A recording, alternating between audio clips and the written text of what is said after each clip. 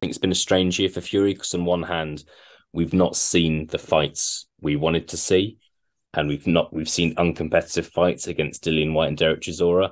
On the other hand, they've both been in like massive football stadiums, so it's just like to like a casual fan or to someone who's not a boxing fan, they might look and think, "Oh, well, that looks amazing," whereas actually, you know, the fights haven't been hugely entertaining.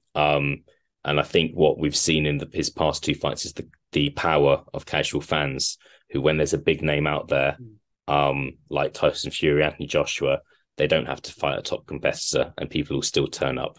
I think it also shows, possibly, and you might, disagree or agree with this, but I think it also shows how the sort of boxing subculture which we find ourselves in is actually quite narrow when it comes to the mainstream market.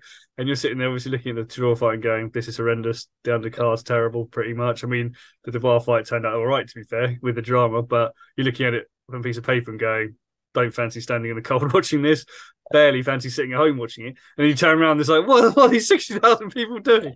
Where are they coming from? Like, why are they paying all this money? So, yeah, I agree with you. Like, it does show the power of that. But I suppose some of the fights we will discuss, it kind of shows you how potentially big they could be if there was a sort of stadium or venue able to hold them.